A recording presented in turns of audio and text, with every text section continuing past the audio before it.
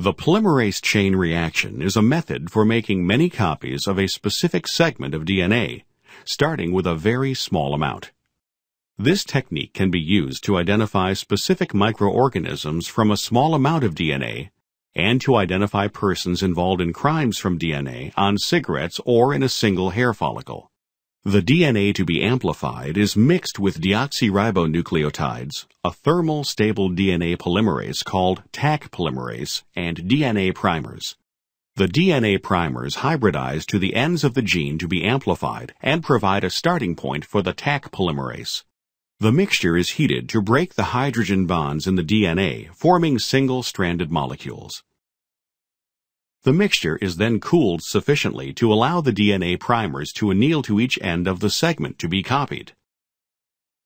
Taq polymerase then synthesizes the complementary strand of DNA using the primer as the starting point. The temperature is raised again to separate the DNA strands and then lowered sufficiently to allow the primers to attach. Taq polymerase now synthesizes another set of new complementary strands. This process is repeated until enough DNA has been produced to be identified or used for further research. After 21 cycles, one molecule of DNA can be amplified to over 1 million copies.